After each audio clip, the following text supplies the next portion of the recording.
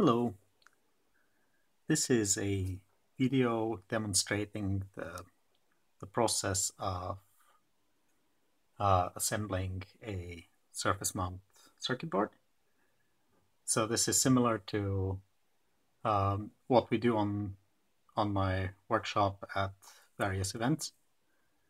So what we're going to do is we're going to take this board and we're going to apply solder paste to it, and then we're going to use tweezers to put components on, and then we're going to bake it on a hot plate, and then we're going to test it to make sure it works.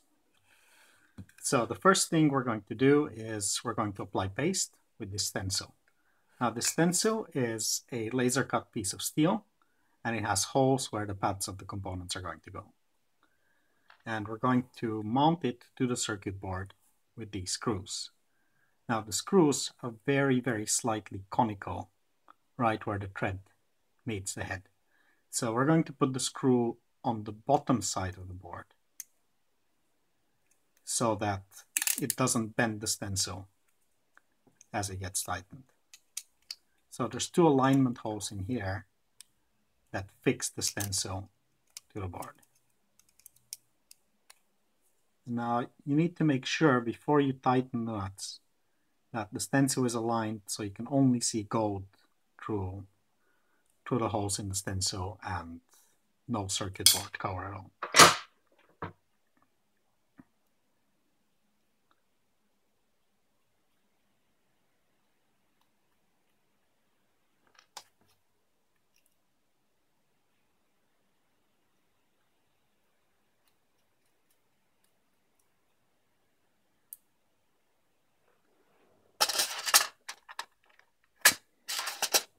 That nut's got some solder paste in it, so it's kind of hard to tighten. I just picked up a fresh one.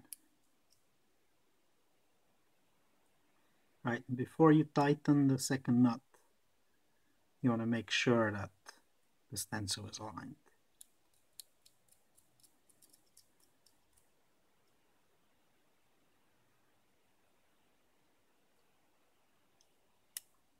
Okay, so now I'm going to apply the solder paste. This is solder paste. It's a mixture of solder and flux. There's tiny little balls of solder and they're floating in flux. So here's some solder paste. This is more than we need, but it's alright. So I'm going to use this to spread it. And now if you've done silk screen printing before, you know exactly what you're doing. If not, you're trying to get the angle so that the solder paste spreads over a large surface. So you want to cover as much area as possible in one move. So you spread it and then you collect it. So we've now done this area, except that little pad at the end. Let's do that. There we go. We've now done this area. This area is now done. And on large pads like this, you want to go diagonally because otherwise you're just going to scrape the paste out.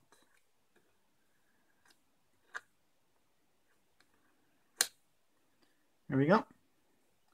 So we've now printed the paste.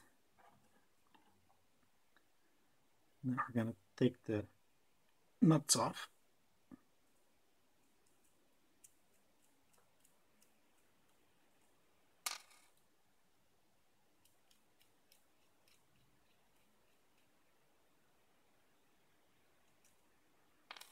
Push the screws through.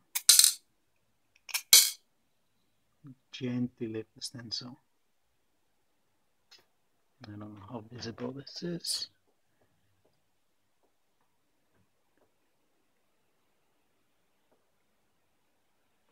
You can see there's space on the pads.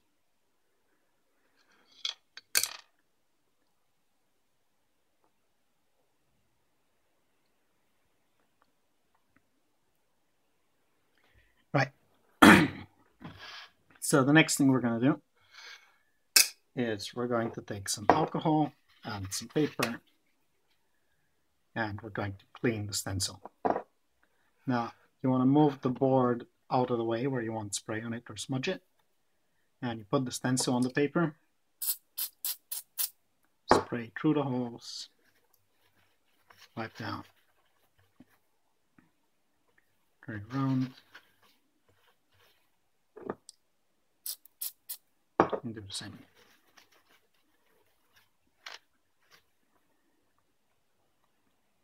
There, the stencil is now clean, and we can now reuse it. Now we're also going to clean the mirror.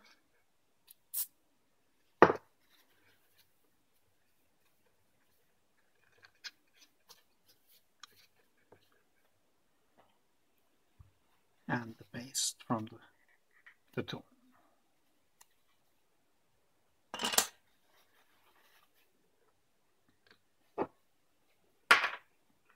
Okay, so now we have our board. We don't need these anymore. And we're going to use these tweezers to place parts on. Now the tweezers, you want to hold them so that they rest on your middle finger and in the bend of the hand. If you're left-handed, just do the same on the other side. Right, so use these two fingers to close them. And you want your hand on the table at all times. And what you want to do is pick and place. Straight line movements are good. Rotation is bad.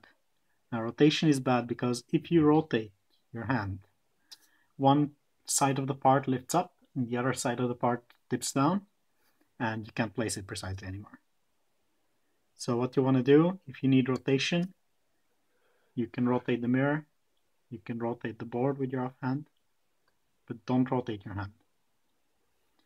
Alright, if your hands are shaking because you've had too much mate or whatever, you can press down lightly on the table to stabilize, and if you need more stabilization, you can put a second hand on top, more stability. And you want to be working as close to the tip as possible. So you don't want to be working cross over here. Instead, you want to rotate things so as to make your life easy.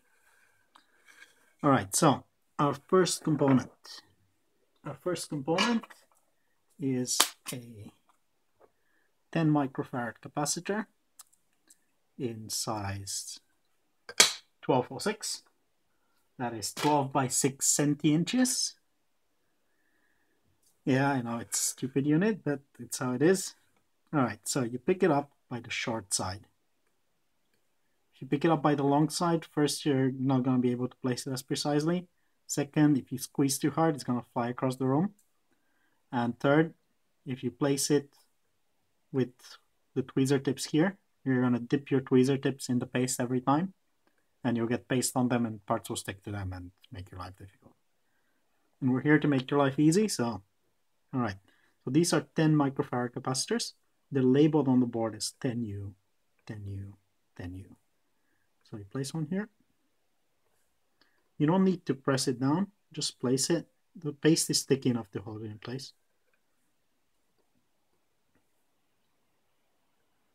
There we go, 10U. Next part, 22 microfarad capacitors. Those live over here. Now, note these look exactly the same. There is no way to tell them apart except measuring. So resistors sometimes have markings. These capacitors, they don't have any markings at all, so you can't tell which is which. Alright, for the next part, we're going down 2 sizes to 0603, that's 6 by 3 centi-inches. Now, we only have 5 of these on the board. These are 10 kilo ohm resistors. We only have 5 of them on the board. But there's a practice area here, so you can practice a bit before you place them. So I'll place a few in the practice area just for fun. Alright, now these are 6 by 3 centi-inches. And they have a little marking on top. And you place them the exact same way. Hold them by the short end. You pick and you place.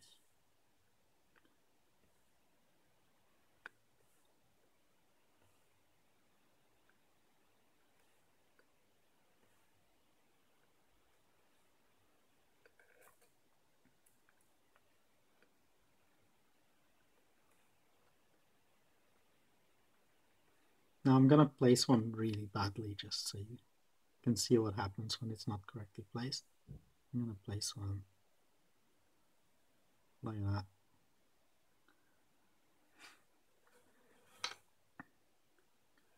Alright, so we have 5 of them in the actual circuit. They're labeled with 10K, 10K, 10K, 10K, 10K, 10K.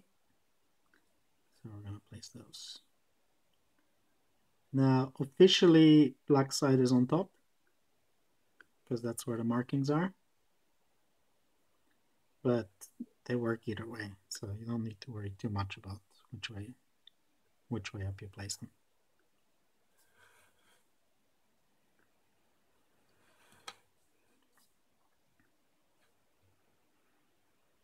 Yeah, I'm going to place a few of these.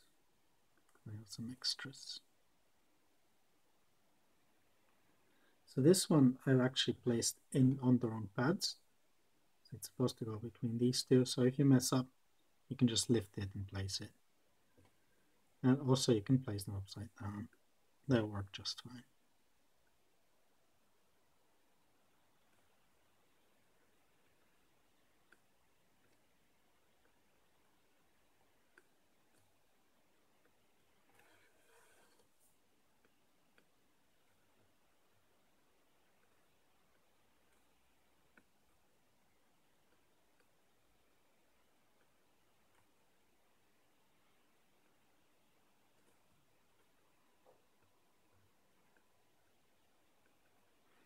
All right, enough of that.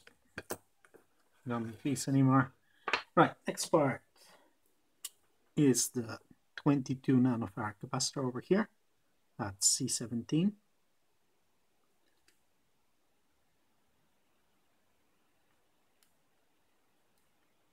There we go. There's only one of these. And it's the same size as the ones before, although it doesn't look like it. It's the same size. Goes over here. Right, next part. Now we're getting to bigger parts. This is the large inductor, which lives over here. Now, this one, if you look in the mirror, I don't know if this is visible from there, but if you just lift it a bit and look in the mirror, you can see the underside. And this tells you which way around it goes. So it's got 2 metal strips underneath. They need to go in the same direction as the base strips. All right, then we have the small inductor. There we go. That lives over here. Then we have 2 potentiometers. Now these ones are a bit special. So they have 2 legs on one end, 1 leg on the other. So if you lift it up a bit, you can see in the mirror image which way around they're meant to go. So this one goes here. This one goes here. They're both the same. It doesn't matter which one you place, either place. All right. Then we have the boost converter IC. Now this one has a tiny white dot in one corner there. Probably can't see it on the video. If you look at it at an angle or shine a light at it at an angle, you can see the tiny white dot. It's laser marked on one corner. And that's the identifier for the first spin. Now over here we have a giant white circle. So tiny white dot goes in the same corner as giant white circle. All right, next part is the buck converter. Now this is a 16-pin QFN, which means it has pads on all 4 sides. And they're 0.5 millimeters apart. And this one also has a tiny white dot. Now, because of parallax, if you stand next to the table and look down at the pads at an angle, you're going to place it in the wrong place. So to place this correctly, you need to actually be looking at it straight down. Right? And again, tiny white dot, same corner as giant white circle. And you want to place it and then look down on it. You want to see the same amount of paste on each side. And if it's not quite right, you can just nudge it very gently with the tweezers till it's in the right place. Okay, it is now in the right place. That's good. I'm gonna start the hot plate preheating already. So our target temperature for the hot plate is a few degrees below reflow temperature. So the reflow temperature for this solder paste is 217 degrees. So we're gonna preheat this to around 200. And to measure this, I use this infrared thermometer. So we're gonna monitor that in a bit. But before that, now, if we're doing these at a workshop, we'd have this problem that once they're baked, they all look exactly the same. And now to tell them apart, everybody gets to make a pattern of 0402s in this area. Now these are 10 kilo ohm resistors in 0402 size.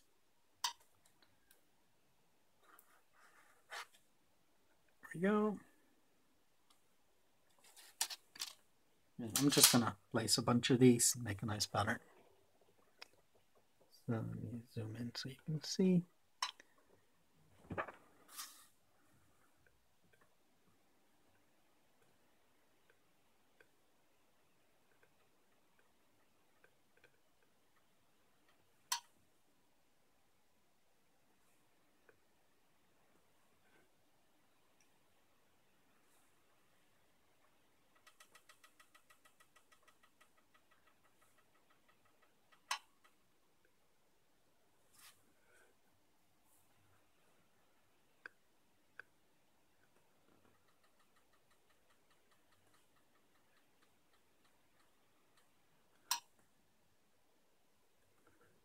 Now if they're sticking to the tips of your tweezers, take some paper and squeeze it.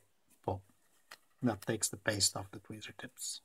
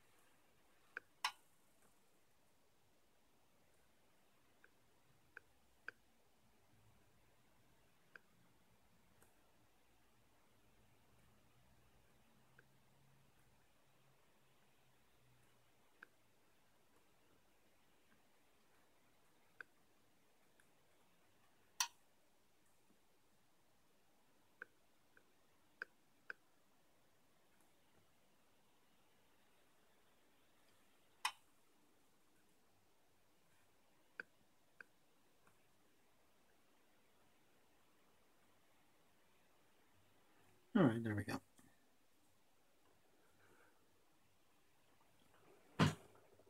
So that's the board done.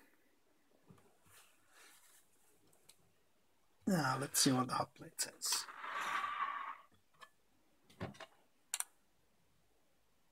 It says 250, that's too hot. So because this hot plate is really uneven, I'm just going to find the spot that's cool enough. So here near the bottom, it's around 215. So I'm just gonna use that spot.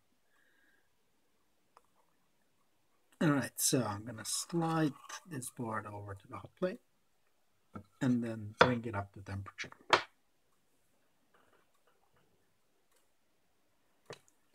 And we can monitor the board with the thermometer. Just zoom out a bit.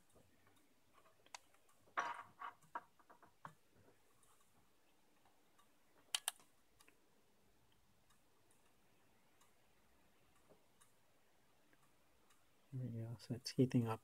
Now we need the board to get to 217 degrees. And you can actually see it reflow when that happens.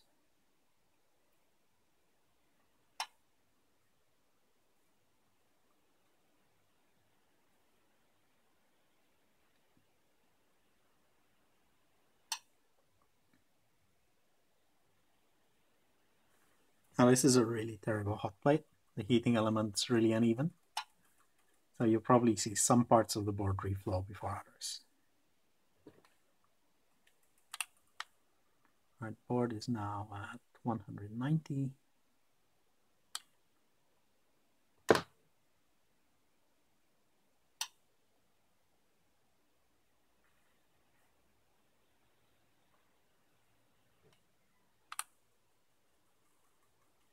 $200.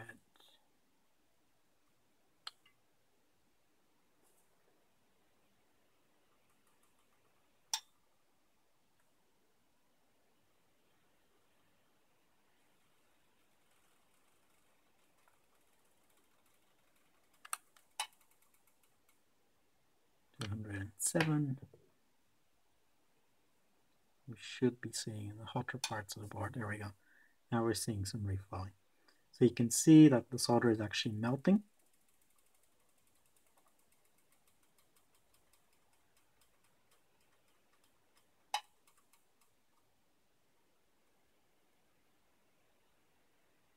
And slide this over here because it's a bit hotter here.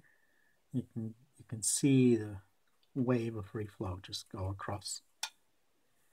Now, as the parts melt, they actually float on the molten solder. And this applies a force to them so that they center themselves a bit.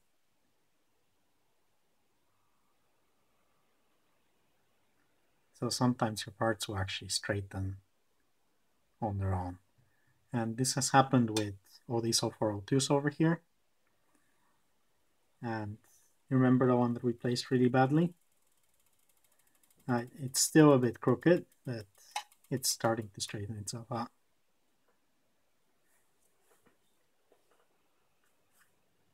Alright, so the next thing we'll do, we'll take the board and slide it gently off the hot plate. Now everything has reflowed now.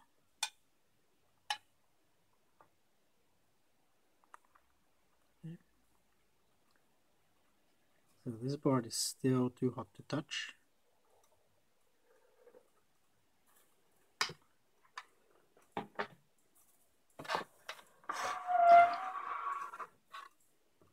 We're going to leave the hot plate to cool to the side a bit. And meanwhile, we're going to test this board. Alright, so I said it's too hot to touch, but it's not too hot to test. So we're going to test this now. So the first thing we're going to do, we're going to do an E-test. That's electrical test, so we're looking for short circuits. So that is the sound of failure. We don't like failure. Alright, so no failure. No failure, no failure.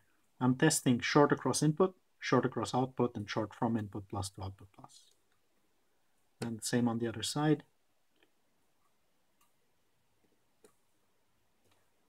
There we go. So all of these are fine. By fine, I mean they pass electrical testing, which means if we apply power now, they probably won't blow up. Okay, so let's do some functional testing.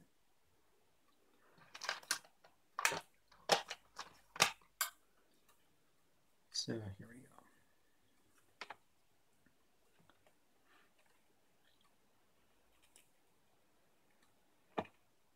I'm just going to connect all the grounds together. So I have this green crocodile clip and the black that goes here to the negative pole of this 1.5 volt battery. And the positive pole, let's see, can you see that? Yeah. Positive pole is at 1.42 volts. All right, so we're starting with 1.42 volts and we're gonna test the boost converter. Now there's a ground connection in the corner, so we can use that for testing. All right, it's cooled down enough that we don't need this insulator here anymore. Okay, so I'm measuring the output voltage when the input voltage is 1.4. And on the output, we have 3.01. Now this is pretty much spot on. So if this potentiometer is delivered in exactly the center position, which they never are, then we'll get exactly 3 volts. All right, now this is adjustable. I can turn this potentiometer. So if I want a higher voltage, I can turn this up a little bit. There we go, 3.2. And this is adjustable anywhere between 2 and 5.5. All right, so that was the boost converter, and that definitely works. Now let's try the buck converter. And to test the buck converter, we're going to use an old laptop power supply which provides 12 volts.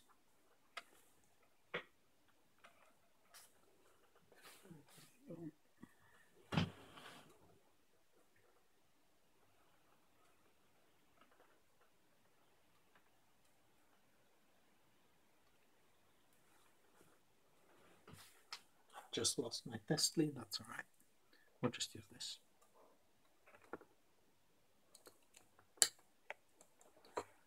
Okay, so the supply is 11.3 volts, should be 12, but oh well. All right, so we're measuring the output voltage, the input voltage at 11.3, and the output voltage is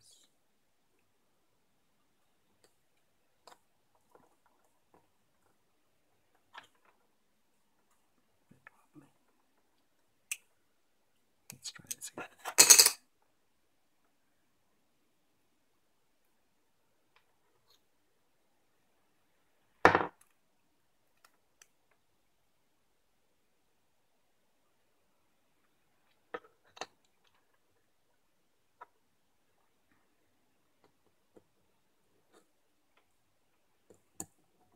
Okay, this should work.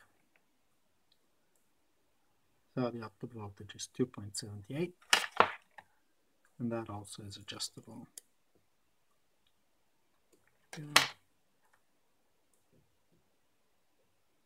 Yeah. That's adjustable between 0.9 and 5.5. All right, that's it. That's the entire process. So we've basically done exactly the same thing that would happen in an assembly factory. So we've done base printing, we've done pick and place, we've done reflow, and we've done electrical and functional testing. So this is it. This is how you can prototype your own boards.